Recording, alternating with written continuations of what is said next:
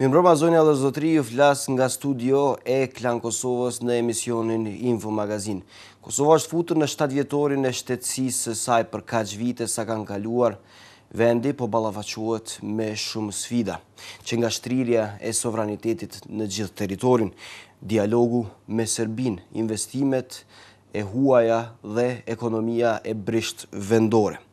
Sundimi I ligjit dhe korrupsioni, zgjedhjet, pse jo, madje edhe integrimi euroatlantik. Padyshim se një rol të rëndësishëm në pikën e fundit, por edhe në këto pika tjera, kanë Shtetet e Bashkuara të Amerikës si partner strategjik I Kosovës gjatë kësaj kohe. Sot në studio në Info Magazin flet ambasadorja e Shteteve të Bashkuara të Amerikës, Tracey e Jacobson, mu për këto çështje. Zonja Jacobson, mirë se erdhët. Faleminderit për mundësi. Gjuha juaj shqipe po përmirësohet gjatë gjithë kohës shumë e më shumë. Unë nuk jam shumë mirë në shqip, fatkeqësisht nuk kam kohë për të praktikuar, por nëse unë kam kohë, më pëlqen shumë të flas në shqip, për shembull gjatë ceremonisë për ditës pavarësisë. Po ka qenë goxha shumë kalëm për shtypje madje edhe tek spektri politik, por edhe tek pjesa mediatike, por po vutemi drejt për drejt në pyetje zonja ambasadore, sapo kaluam për vjetorin e 6 të pavarësisë së Kosovës, sa ka arritur Kosova të konsolidojë shtetësinë në këtë periudhë kohore. Well, as I said in my remarks on Independence Day, from President Obama, that we continue to support an independent, multi-ethnic, democratic Kosovo, and I think there's been a lot of progress, even in the time that I've been here, during which Kosovo has cemented statehood. Probably the most important achievement is the April 19th agreement of last year and the implementation that we're seeing now of the agreement on normalization of relations between Kosovo and Serbia. This is really important for both countries' European path. There have been other signs of progress as well, but still much to be done. I think the last elections, the municipal elections, were a good sign of progress. They were more free and fair than ever before. They took place on all of Kosovo's territory at the same time. Going forward, however, we need to ensure that national elections at least meet that standard. And that the government is able to focus on other issues like fighting corruption, developing the economy. And from my perspective, our embassy stands ready to help in all those areas. Më të rëndësishme si pikë kulminante llogaritni marrëveshjen ndërmjet kryeministrave Thaçi dhe Daçish në 19 prill. A është kjo shenjë një ndërtimit një paqes, vllasim paqes shqiptaro-serbe? It's the start of a long process, and if we look at how far we've come in a short period of time, it's now 14 years since the war. When I came here in 2012, nobody would have believed that the prime ministers would have sat down more than 20 times, spent maybe more than 250 hours together to find a way forward in terms of the agreement, in terms of the implementation plan. Now we see the election of mayors in the north, the formation of municipalities, the integration of formerly Serb Interior Ministry police into the Kosovo police. So I think those are all good signs. Much more remains to be done, of course, the integration of the justice system. I hope we'll see some progress on that this month. The sides are getting closer and closer all the time. The creation of an association of municipalities is still yet to be done. Ultimately, the details, the modalities will be negotiated between Kosovo and Serbia with the support and facilitation of the European Union. But we're strongly engaged and supportive of this process as well. Themi edhe një herë më vonë dialogut ndërmjet Kosovës dhe Serbisë, dialog që udhëhequr ndërmjet kryeministrave Thaçi dhe Daçish për të kaluar tek një temë e cila zonja ambasadore është shumë aktuale. Jemi prag të zgjedhjeve parlamentare, një marrëveshje politike ndërmjet dy subjekteve më të mëdha politike, PDK-s dhe LDK-s, le të kuptohet se ato zgjedhjet do të mbahen deri në qershor. Cili është qëndrimi juaj pas ju më herët keni takuar liderët politik dhe pothuajse ka patur një marrëveshje që zgjedhjet të mbahen diku rreth shtatorit? Well, I meet regularly with a variety of political leaders. For me, the important thing is not so much the timing of the elections, but that they are free and fair, that they meet the European democratic standard for the conduct of good elections. I don't get into the details of party negotiations. It's likely that in the upcoming elections, no party will have more than 50%, which means they'll have to be a coalition. Më shumë se 50% dhe duhet që të kemi koalicion dhe the parties will have to work on that together. Në bazë të atyre rezultateve partitë do të duhet që të punojnë së bashku pa marrë me çfarë do koalicioni. Shpesh në media shoh këtë ide që koalicioni do të jetë me një udhëheqës si kryeminist dhe një tjetër si president dhe harrojnë që faktin që presidentja e ka mandatin deri në 2015 e cila është konfirmuar edhe nga gjykata kushtetuese, nuk besoj që kushtetuta e jep ndonjë mundësi që presidentit të jep dorëheqje në mënyrë që ajo të bëhet si një mundësi e marrëveshjeve. Përsa e ka thënë edhe gjykata kushtetuese. Ta ketë deri në fund, pra. The Constitutional Court has made a ruling and Kosovo does have a constitution, and I think that Kosova e ka një kushtetutë e cila duhet të respektohet. Zonë ambasadore, po pse ka nevojë një ambasadë e huaj të mbledh liderët e partive politike? Pse liderët e partive politike nuk gjejnë gjuhë të përbashkët për të mbledhur, për gjetur një marrëveshje? Nuk është vetëm rasti i ambasadës Shtetet Bashkuara të Amerikës, është edhe rasti i ambasadorit të Gjermanisë që i bëri bashkë liderët e partive politike. Pse ka nevojë një përfaqësi diplomatike e huaj të bëjë bashkë liderët kosovar? It's natural for embassies to engage political leaders to understand what the situation is in the country, to pass messages. Now, this kind of thing happens all over the world. I've had several meetings with political leaders, and I think it's been useful for me and for my embassy to understand developments here.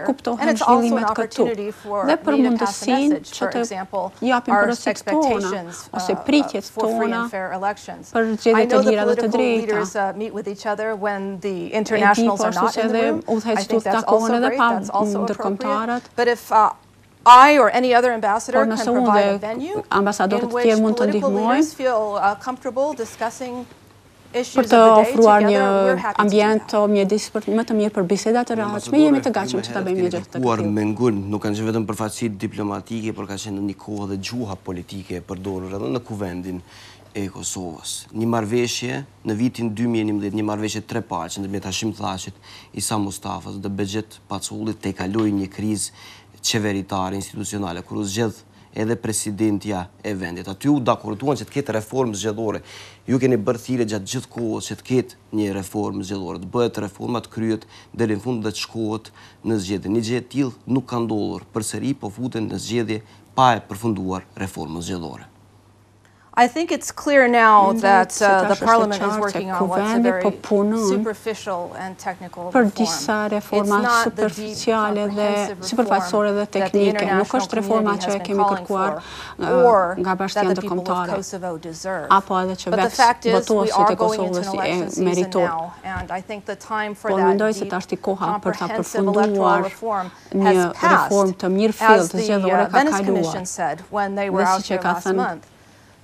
Electoral reform can't happen too close to elections, because then the reform itself becomes politicized, and we don't want that. So I hope that after elections, the political leaders will get together and find a way to engage in that deep, comprehensive electoral reform that's needed. That having been said, I have more confidence since the municipal elections, which showed that when the political will is strong, that you can have good elections, even under the previous law. So I am confident that if the political will is there, then we'll be able to have good, democratic, parliamentary elections this year. Vetëm vullneti, zakonisht në zgjedhjet lokale, nuk ka patur probleme në zgjedhjet lokale të kaluar, për në zgjedhjet e vitit 2010 është identifikuar një vjedhje industriale. Zakonisht edhe nga subjektet politike, zonja Jacobson është thënë se nëse nuk kryhet reforma zgjedhore, nëse nuk përfundohet ashtu siç u morën vesh tre liderët dhe siç mori detyrë kuvendi i Kosovës, mund të përsëritet një 2010 edhe në këto zgjedhje. Nuk keni frikë për një gjë të tillë?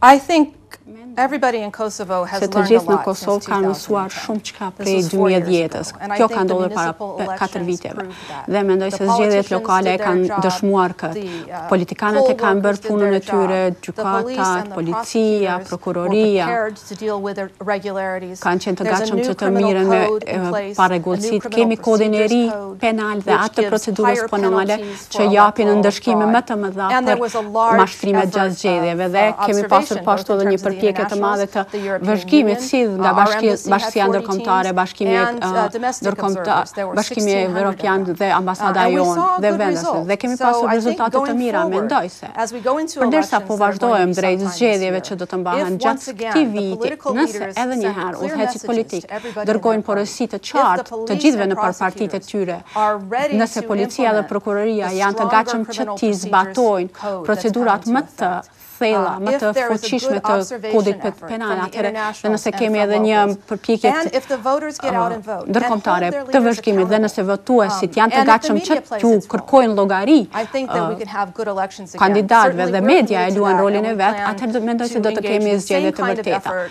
të in mira. terms of the pre-election period and monitoring the elections Po ashtu edhe themselves gjatë that we monitorimit did të last time. zgjedhjeve si dhe ne do të jemi të gatshëm që të bëjmë monitorimin edhe para prak edhe më Ka patur pas. një marrëveshje ndërmjet dy liderëve të partive më të mëdha politike, është zotit Hashim Thaçit të Partisë Demokratike të Kosovës dhe zotit Isa Mustafa të Lidhjes Demokratike të Kosovës. Pra kemi një marrëveshje pak a shumë për periudhën kohore të zgjedhjeve. Ju nuk u prononcuat në fakt se a jeni për qershorin ose jo, por a le të kuptohet kjo marrëveshje e dy partive më të mëdha politike, njërës në pushtet tjetrës opozitare, se është krijuar pak a shumë një vullnet politik për të shkuar këto zgjedhje sa më mirë që mundet. Well, it's not up to me to determine the timing of elections. Nuk takon mua që të vendos për kohën kur të mbahen zgjedhja. Me rëndësi është që ato të jenë të përgatitet mirë, që Komisioni Qendror Zgjedhor të ketë kohë për ta kryer punën e tyre, që listat e votuesve të spastrohen, sepse di se ka pasur probleme edhe një herë në kaluar dhe fushatat të mbahet në mënyrë të drejtë dhe zgjedhjet vetë të mbahen në mënyrë të mirë. Mendoj se kjo është ju takon vetë udhëheqësve politik që të marrin vendime, por mendoj se para se të shkohet në zgjedhje të kemi një punë të rëndësishme legislative që kuvendi tashëm duhet ta përfundojë. Këto janë prioritete legislative që nuk mund të presin derisa të përfundojnë në zgjedhje. Çka do të ndodhë për shembull me Uleksin kur mandati i vet të skadoj në qershor. Çfarë do të ndodhë me forcën e sigurisë të Kosovës dhe do dua ta lë këtë pjesë veçanërisht strategjik të para se ta përfundojmë këtë pjesën e zgjedhjeve zona ambasadore, do flasim për pikat veçanta qoftë për Euleksin ose qoftë për forcën e sigurisë të Kosovës, për të kaluar tek një çështje tjetër e zgjedhjeve që ka të bëjë për herë të parë, po themi nga shpallja e Kosovës shtet i pavarur, në pjesën veriore, serbët kanë marrë pjesë në këto zgjedhje. A jeni të inkurajuar nga pjesëmarrja e tyre, tashmë kur jemi në prag të zgjedhjeve tjera që janë zgjedhjet nacionale, ose zgjedhjet parlamentare? Well, my message to people in the north would certainly për njerëzit në veri do të ishte që të duhet të marrin pjesë. Shpresoj që të shohim pjesëmarrje të madhe. Kemi qenë të kënaqur me pjesëmarrjen e votuesve në zgjedhjet lokale dhe më duhet të them se njerëzit në Mitrovica kanë dalë 4 herë të zgjedhjen e kaluar dhe kanë pasur një pjesëmarrje mbi 20% që paraqet për parem. Kurse sa i përket zgjedhjeve të përditshme, i nxis të gjithë që të dalin të votojnë sepse fundja këto zgjedhje janë për zgjedhur përfaqësuesit në nivel nacional që do të përcaktojnë drejtimin në cilin do të shkojë vendi. Pra, është e drejtë demokratike për të marrë pjesë, por është edhe obligim për njerëzit për të votuar. Nëse nuk votoni, nuk mund të ankoheni çka po bëjnë politikanët më pas. Pjesa themi e kosovarëve serb nga veriu që duhet të integrohen në institucionet ose në jetën kosovare, nëse po e quaj kështu? I think this is a process that's continuing. I think it's gotten off to a good start, as we've seen with the municipal elections, as we've seen with the integration of police. Customs collection has started in the north and that didn't cause any problems. So step by step, I think what people in the north care about is the same thing that people in the south care about.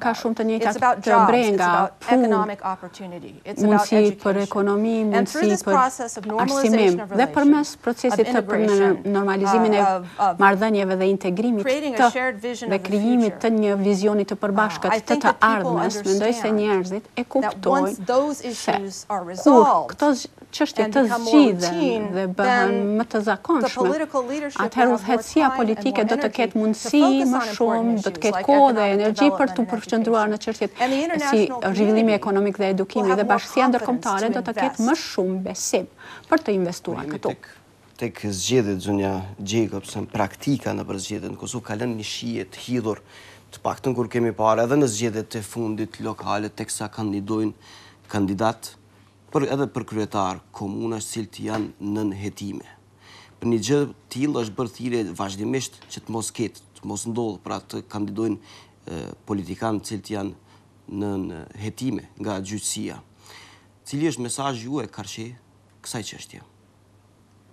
My personal opinion is that by having people compete for political office who are under indictment, garojnë për pozitë politike edhe janë në akuzë, atëherë kjo vë në dyshim legitimitetin e procesit edhe në vend edhe jashtë vendit. Nëse partitë nominojnë individ që janë të akuzuar, kjo vë në dyshim për kushtimin e tyre për të luftuar korrupsionin, në veçanti nëse kemi për shembull një akt akuzë për korrupsion, siç ka ndodhur rasti edhe këtu.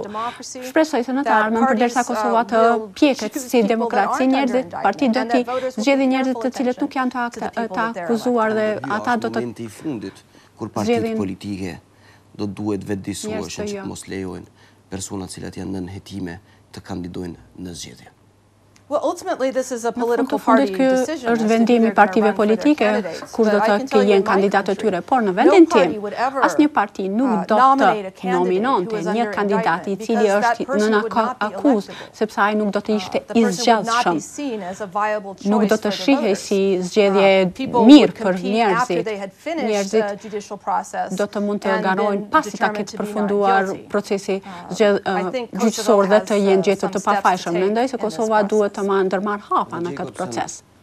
Keni kaluar një kohë veç më në Kosovë, paka shumë e keni parë se si funksionon jo vetëm ekonomia, jo vetëm politika, por edhe sistemi i drejtësisë. Kur po flasim tashmë për sistemin e drejtësisë, a ka interferim të politikës në sistemin e drejtësisë duke marrë parasysh që këtu janë pushtetet ndara?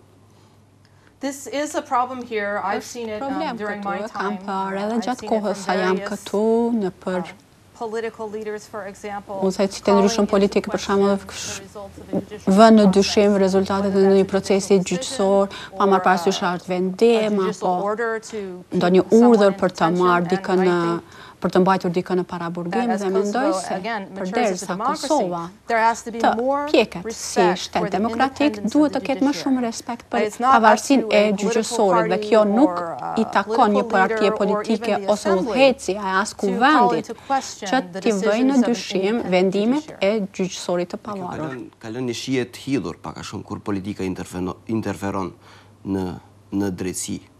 This is certainly alleged in the media. Kjo po supozohet në media, mendoj se po të ndodh nëse dikush në sistemin gjyqësor, ndonjë prokuror ose gjykatës ndjen një presion të paligjshëm politik, atëherë kjo duhet të raportohet dhe të hetohet nga autoritetet përkatëse. Ju ndërpreva teksa po flisnit për EULEX-in dhe forcën e sigurisë Kosovës, për me që jemi të drejtësia, po kalojmë me njerë tek misioni evropian për sundimin e ligjit, aty ku Shtetet e Bashkuara të Amerikës kanë patur një angazhim të madh, po them të drejtë për drejtë, cili është qëndrimi amerikan karshi ristrukturimit të misionit të EULEX-it tashmë kur po zhvillohet veç më në dialog dhe ka qëndrime të ndryshme, qoftë në pozitë, qoftë në opozitë. Çfarë misioni duhet të ketë tashmë kur po flitet për dizajnim të EULEX-it? Ne mbështesim fuqimisht EULEX-in përveç se kemi mbështetje diplomatike për aktivitetet, po ashtu e kemi edhe 33 të caktuar të emëruar në EULEX, në prokurori, policinë, si gjykatës, prandaj kontributi ynë është i madh. Sa përket evoluimit të EULEX-it, çfarë strukture do të ketë në të ardhmen, për ne është e qartë se duhet të se ka nevojë për të në Kosovë.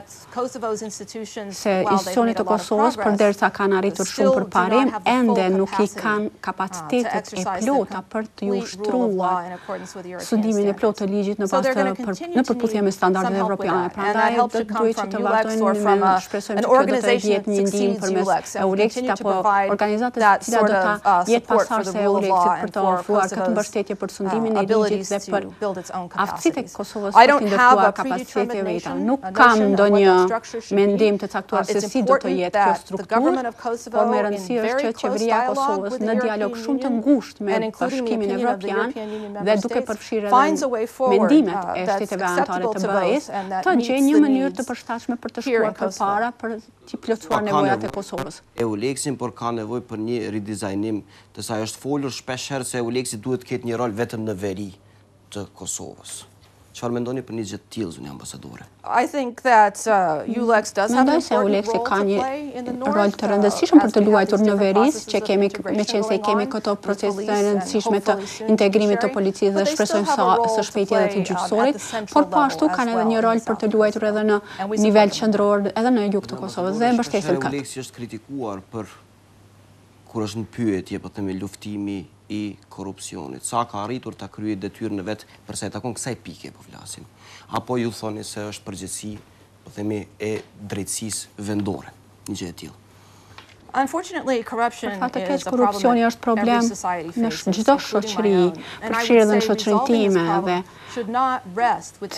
askush nuk do të dhe përgjegjësia nuk duhet t'i takoj vetëm një organizate. Natyrisht EULEX-i ka një rol për të luajtur këtë, por edhe institucionet vendore të drejtësisë luajnë rol për këtë, por po ashtu do të thoja që edhe politikanët, parlamenti, individët duhet të luajnë një rol përmes, për shembull, që të mos japin rishfet ose që ti raportojnë rastet nëse dikush kërkon rishfet. Mendoj se mediat duhet të luajnë një rol të rëndësishëm sa i përket gazetarisë hetuese dhe ti qeshi në dritë të gjitha rastet e korrupsionit.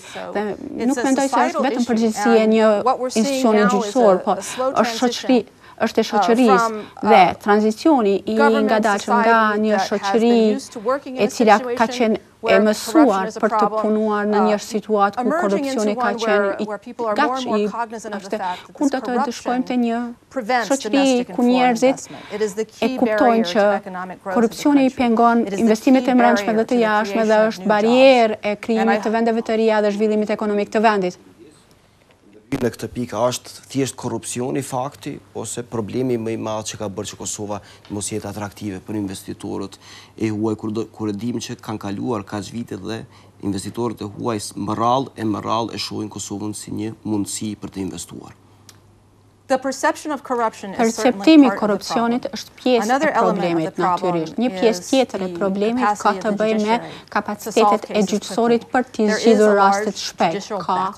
Ka dosje shumë të mbetura dhe kompanitë nuk do të vinë që të investojnë një vend që ku nuk janë të sigurt që nëse ka një mos pajtim atëherë gjyqësori do të marrë vendim në një afati të caktuar kohor. Dhe mendoj se kjo në një farë mënyrë po vazhdon nëse ndihmohet Kosova që të ndërtojë kapacitetet e gjyqësorit dhe ti menjanoj rastet e mbetura. Në fakt e përfunduam këtë pikë për të vazhduar tek një pikë tjetër shumë e nxehtë, sfundmi është edhe shumë mediale, ka qenë mediale gjatë gjithë kohës kur ka përfunduar lufta në Kosovë, por EULEX-i ka patur një detyrë edhe për sa i takon gjykimit të krimeve të luftës. Zoni ambasadore, kush duhet të gjykojë krimet e luftës në Kosovë? Tashmë kur po dihet se EULEX-i do të ketë një ridizajnim ose misioni i tij do të ridizajnohet, flitet për krimin e një tribunali vendor. Sa janë të vërteta raportimet e tilla dhe si mendoni që duhet të gjendet zgjidhja për sa i takon gjykimit të krimeve të luftës? When we look at this issue, I think the important thing is to consider the end state which we all want to see. And that is the ability to move past this warfare, past the period of war crimes, which need to be prosecuted and judged, and to be able to focus on the future. So that's the goal. As you know, my government has strongly supported the Special Investigative Task Force, which is hosted by the European Union. task force-ën speciale hetuese të mbështetur edhe nga BE-ja, ku e kemi një prokuror amerikan i cili ka një përvojë shumë të gjatë në hetimin dhe ndjekjen penale të krimeve të luftës, ambasadore Clinton Williamson. Nuk mund të spekuloj tash se cili modalitet duhet të jetë që në vend që këto krime luftës të ndjeken, por do t'indicja të gjithë në Kosovë që dhe të bashkësisë ndërkombëtare se duhet të respektoni rezultatet e procesit të pavarur dhe duhet të respektoni pavarësinë gjyqësore. Kjo është mënyra më e vetme se që do të mund të kalojmë këto çështje. Krimet e luftës në Jugosllavi ka gjykuar edhe një tribunal ndërkombëtar, që është Tribunali Ndërkombëtar i Hagës. E përmendet edhe vetë se ka qenë EULEX-i, pak a shumë këto nuk kanë arritur të gjykojnë. Kur po flitet për këtë tribunal, është spekuluar, po them, po futem tek pjesa ndoshta e spekulimeve. Është spekuluar, madje edhe është deklaruar, kemi patur edhe deklaratat të politikanëve të cilët thonë se një tribunal i tillë është vetëm për të gjykuar shqiptarët. Ka një histori të gjatë me Hagën, gjykatat e tjerë të cilat kanë gjykuar krimet e luftës, por puna s'ka përfunduar. Raporti i martit i cili është lëshuar ka krijuar nevojën, ka sjellë nevojën për të hetuar këto raste dhe për t'i ndjekur penalisht ato. Kushto që ka kryer krimet e luftës do të duhet që të gjykohet dhe ose të gjendet të jetë të shpallet fajtor ose i pafajshëm. A do të jetë kjo çështje e EULEX-it në të ardhmen apo ndonjë tribunali tjetër? Personalisht nuk mendoj se një spekulim i tillë është shumë produktiv. E spekulimeve, një gjë e tillë është pak a shumë se do të jetë detyrë edhe deputetëve të Kuvendit të Kosovës. Por po kalojmë tek një pikë tjetër, zonja ambasadore. Forca e Sigurisë Kosovës, sipas kryeministrit të Kosovës, në ditën kur u bë parada dhe ku morët pjesë edhe ju, do të ndryshoj mision, do të ndryshoj natyrisht edhe emërtim. Në forcat e armatosura të Kosovës, për shumë kënd, zonja ambasadore, kjo quhet ushtria e Kosovës, të paktën një gjë e tillë është interpretuar. A mbështesni ju një ushtri të Kosovës, krijimin e një ushtrie të Kosovës? E dini se qeveria e Kosovës ka qenë e angazhuar në procesin e rishikimit të sektorit strategjik të sigurisë që 2 vjet me një mbështetje të fortë të Shteteve të Bashkuara. Shpresoj që do të kemi rezultatet tash në mars. Dhe do të kemi një një evoluim të përgjithshëm dhe me faza të përshtatshëm të forcës së sigurisë të Kosovës. Jam e bindur se ta shohim një gjë të tillë. Por, si do të quhet forca? A do të jetë forcat e armatosura të Kosovës? Kjo është në rregull me neve, kjo është vendim që duhet ta marrë qeveria dhe kuvendi Kosovës, por sa i përket përmbajtjes, ky raport specifik duhet të presim atëherë deri muajin e ardhshëm përderisa të publikohet dhe të kemi edhe një periudhë të komenteve dhe pastaj do të dëgjohet edhe në kuvend. Ne nuk paragjykojmë kur fa rezultatet të këtij procesi, por personalisht kam qenë frymzuar nga angazhimi i institucioneve qeveritare që kanë marrë një qasje shumë serioze për këtë proces. Por është zonja ambasadore edhe nga deputetët ose nga Komisioni për Siguri, që është pjesë e Parlamentit të Kosovës, se një ridizajnim i forcës së sigurisë Kosovës në forcat e armatosura të Kosovës ose në një ushtri të Kosovës, sido që t'jetë, nuk ka pajtimin e shteteve të Aleancës Veriatlantike. A është bërë krye në vetë një gjë e tillë, apo gjithnjë po bëhet në konsultim me miqtë ndërkombëtar të Kosovës?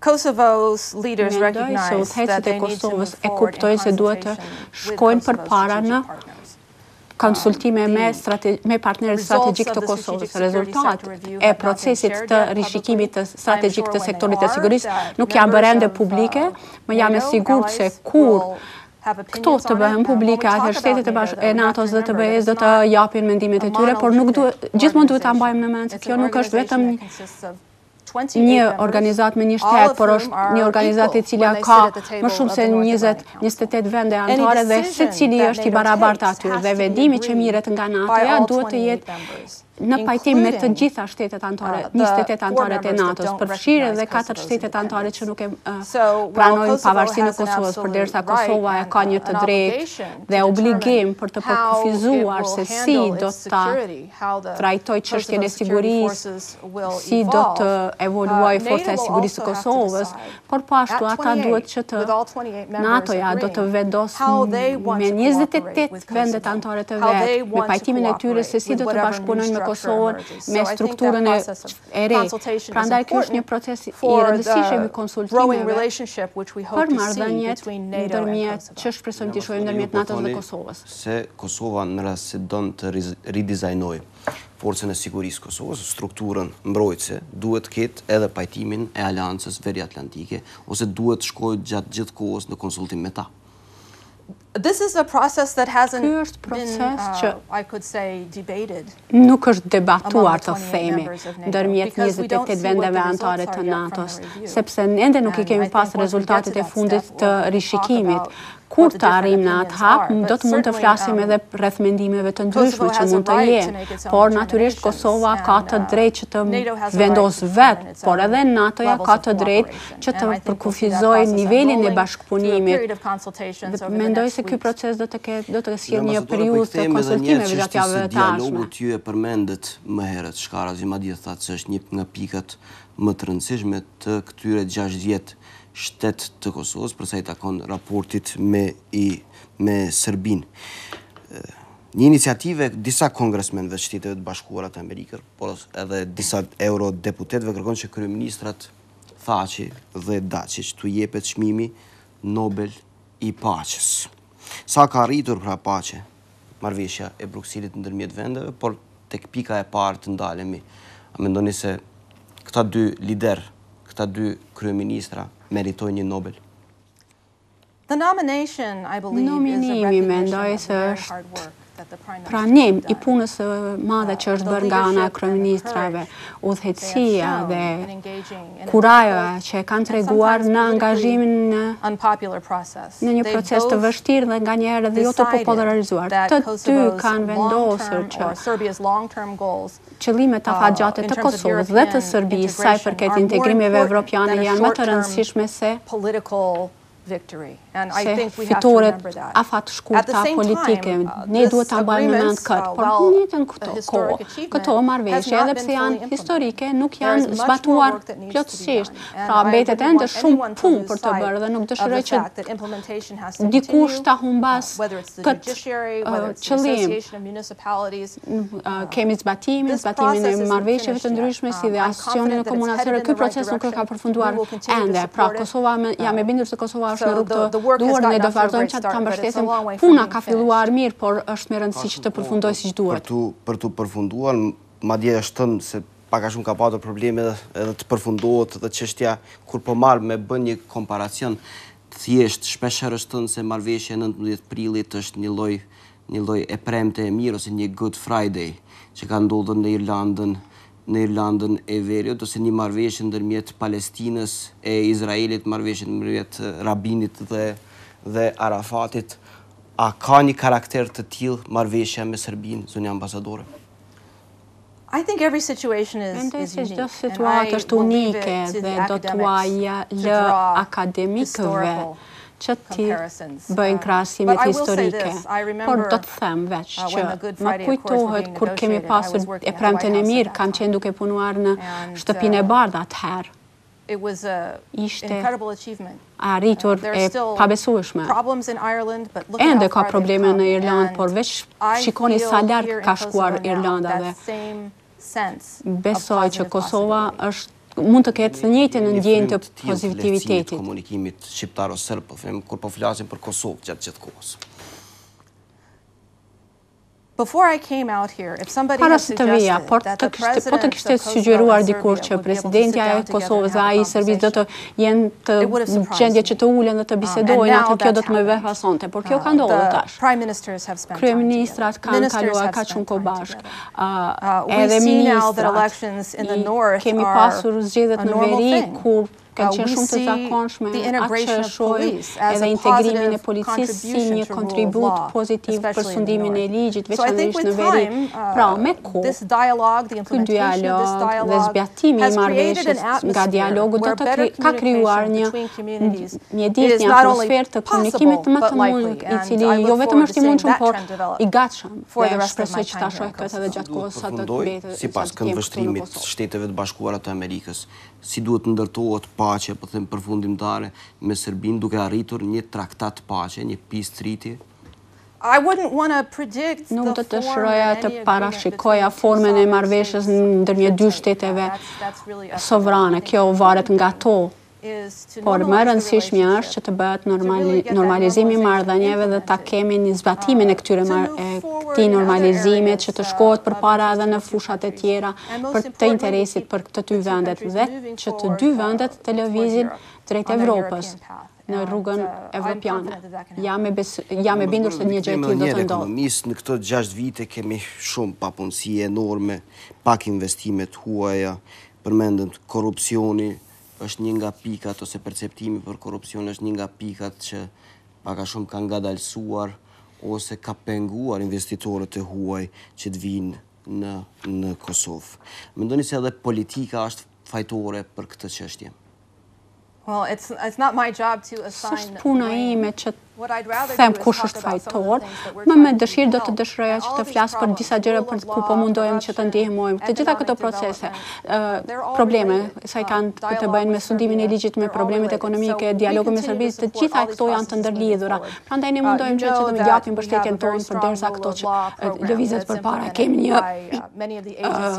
program të fortë të sundimit të ligjit Kosovës dhe kemi gjitha ato agjenci në ambasadë, për shembull Departamentin e Drejtësisë të Thesarit, cila e ka pasur si përgjegjësi për të krijuar koordinatorin nacional për luftimin e krimeve ekonomike. Kemi ashtu edhe USAID-in që punojnë me sundimin e ligjit në gjykatat, kemi CITAP-in që punojnë në mbështetje të policisë dhe gjyqësorit, përveç ndihmës që japim përmes EULEX-it. Kemi mbështetje për të japim mbështetje edhe në ndërtimin e forcës së sigurisë së Kosovës dhe kjo bëhet përmes zyrës atasheut ushtarak dhe zyrës për bashkëpunim ushtarak. I kemi bashkëpunimin tonë në të gjitha këto fusha dhe do të vazhdohet të bëjmë të njëjtën gjë edhe në të ardhmen.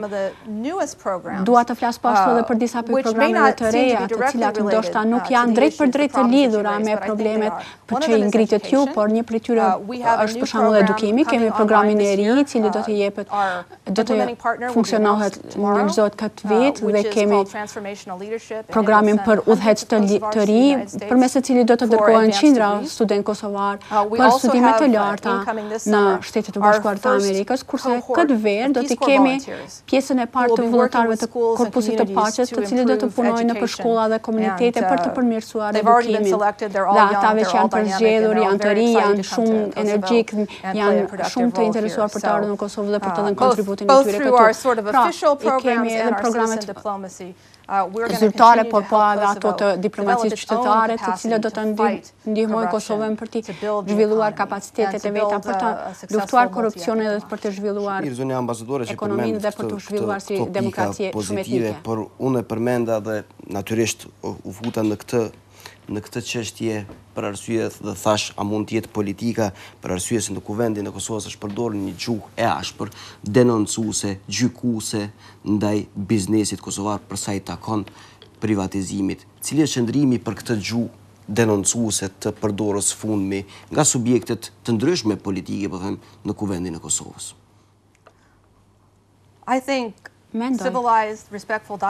Se dialogu i civilizuar dhe i respektuar është më i miri, sjell rezultatet më të mira. Kosova nuk është vetëm një vend ku shohim që dialogu nganjëherë bëhet pak i rrakt. E shohim këtë edhe në Shtetet e Bashkuara. Por përderisa shkohet përpara, mendoj se duhet të konsiderojmë që qëllimet e Kosovës, shënimet e Kosovës në Ahagjatë. Dhe kjo është vështirë të bëhet në një vit të zgjedhjeve kur politikanët dëshirojnë vetëm të fitojnë pikë, kurse sa i përket privatizimit dua t'ju përkujtoj të gjithëve që Kosova, kuvendi i Kosovës ka miratuar privatizimin e PTK-s para disa viteve dhe duke ndryshuar një vendim të këtillë, pasi është përzgjedhur tenderuesi fituesi i tenderit, dërgon një porosi shumë të ftohtë ndaj të gjithë investitorëve që duan të shkëvinë në Kosovë. Por ashtu vetë do të dua të them që bizneset duhet të udhëheqin politikat biznesore, jo qeveri, sepse kur qeveritarët duan të udhëheqin bizneset, atëherë ata që kanë nganjëherë mundohen që t'i japin, që t'i mbajnë ato vendimet e tyre ekonomike në bazë të zgjedhjeve ose vendimet e tyre politike. Dhe kjo ka më shumë, del më shumë e shtrenjtë dhe kush paguan për këtë janë tatim paguesit, janë shërbimet për klient. Pra, ne mbështesim procesin e privatizimit si një prej përbërësve kryesor për rritjen ekonomike të udhëhequr nga sektori privat që Kosovës i nevojitet shumë për të zhvilluar ekonominë e vet. Përbërjes të Parlamentit Kosovës, zonja Jacobson, mendojnë gjatë gjithë kohës kanë deklaruar se privatizimi si proces ka dështuar, ka kritika edhe nga ata njerëz ose nga ata politika, nga ata zyrtarë që kanë qenë pjesë e këtij privatizimit. Cili është qëndrimi juaj karshi privatizimit në Kosovë? In general, we support privatization. Mbështesim privatizimin. Nuk kemi qenë drejt për drejt të përfshirë në privatizimin e PTK-s, por kemi qenë përmes USAID-it të përfshirë në privatizimin e aeroportit dhe të rrjetit të elektrik të Kosovës. Dhe duhet të shohin të gjithë që kompanitë që kanë ardhur e kanë bërë këto kompani më efikase, më produktive dhe kanë sjellë edhe investime tjera për të ndërtuar kapacitetin të këtyre ndërmarrjeve që nuk do të kishte ndodhur po të kishin qenë ende në duart të qeverisë. Pra ne mbështesim procesin e privatizimit dhe shpresojmë që në të ardhmen Kosova do të vazhdojë edhe me privatizimet e tjera dhe me koncesionet, për shembull, po mbështesim edhe procesin e sjelljes së investitorëve për t'i përmirësuar kushtet në Brezovicë. Zonja ambasadore, përmendet më herët arsimin, unë do futem tek një problem që kishte të bënte, që u bë një bujë e madhe, sfundmi kishim një protest, zonja ambasadore, me përmasa edhe të dhunshme para rektoratit të Universitetit të Prishtinës, shoqëria civile, një pjesë e medjes, jam bashkuar grupit të studentëve protestues. Kjo solli deri tek dorëheqja e udhëheqjes të Universitetit Publik, Universitetit Hasan Prishtina. Nuk kemi parë një qëndrim të ambasadorës së Shteteve të Bashkuara të Amerikës për sa i takon një zhvillimi të tillë, sepse u rrit në përmasa pak a shumë edhe të mëdha, e thash edhe më herët, pati edhe përmasa të dhunshme. Nuk mendoj se ne si ambasadë duhet të komentojmë për çdo zhvillim në vend, sepse fundja kjo është çështje e brendshme, por do ta them se situata e pafatme në kuvend, në universitet ka ndodhur për pak sa edhe për shkak të politizimit në procesin e punësimit atje. Kemi parë këtë edhe në sistemin, në agjencinë për privatizim dhe në bordin për prokurim. Mendoj se është me rëndësi që nëse Kosova dëshiron që të ketë sukses në të gjitha këto fusha, ti respektoj pavarësinë e institucioneve dhe ti emëroj njerëzit që udhëheqin këto njerëz në bazë të kompetencave, integritetit apo mundësisë për ta kryer punën e jo për shkak të lidhjeve politike. Via politike edhe në atë protestë të studentëve, zonja ambasadore. Qartë si mendoj se ka pasur, çka do që ndodhë një vit zgjedhor, mendoj se do të përdoret nga një forcë politike apo tjetër për të bërë të klirata politike apo për të fituar pikë politike para zgjedhjeve. Shpresoj se ne si ambasadë dhe të gjithë në bashkësinë ndërkombëtare mund të ndihmojmë përmes intervistave si këtu për shembull që njerëzit të përqendrohen në qëllimin më të madh dhe në aspiratat për shembull më të mëdha euroatlantike që i ka Kosova. Dhe pak a shumë raportet me subjektet politike. Zonja ambasadore, ju me herët keni patur deklarata të ashpra për sa i takon në drejtim po flasim të lëvizjes vetëvendosjes, sidomos kur ka qenë çështja e privatizimit. Cilat janë raportet aktualisht me lëvizjen e Albin Kurtit? Mendoj se njerëzit e kanë rritur pak tepër këtë çështje. Ne kemi kontakte në nivel pune me vetëvendosje.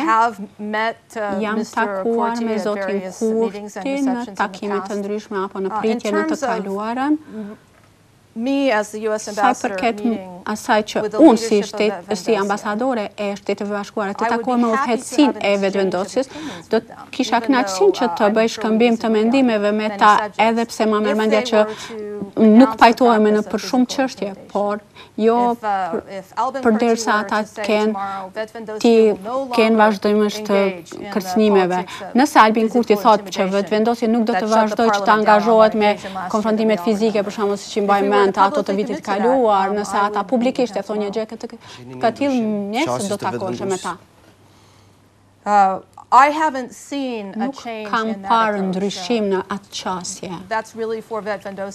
Kjo i takon vetëvendosjes që të na tregojë se cila do të jetë qasja e vet. Zonja ambasadore me përfaqësuesit e vetëvendosjes, komunikim të drejtë për drejtë.